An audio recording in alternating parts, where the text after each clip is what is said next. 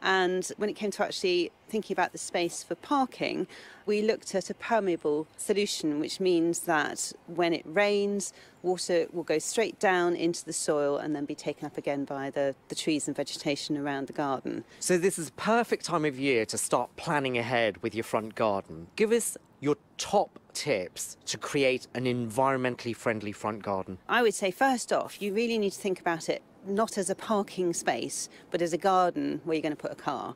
I would start with what separates you from the road. So I'd put in a hedge, and that will do all sorts of things. It will bring in wildlife, and it will also help to screen pollutants from the street.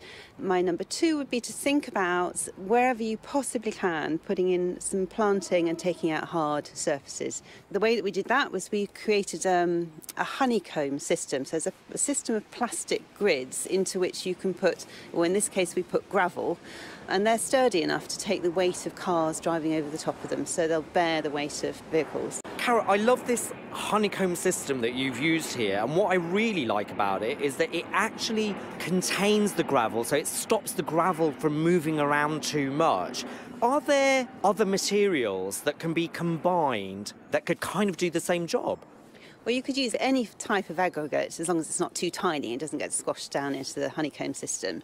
Alternatively, you can actually put soil and seed into the system as well, so it can become like a living surface, like a living carpet, as it were, as long as you don't have too much heavy traffic over it.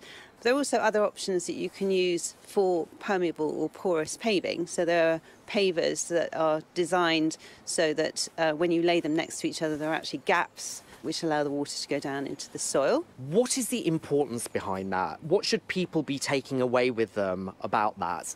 Well, there are various things. One is that it's cooling the gardens. It's also not flowing out into the street, and there's a big problem, especially in cities, with flooding of drains when it rains, and that's because we have so much hard surface and the water just goes straight out into the streets.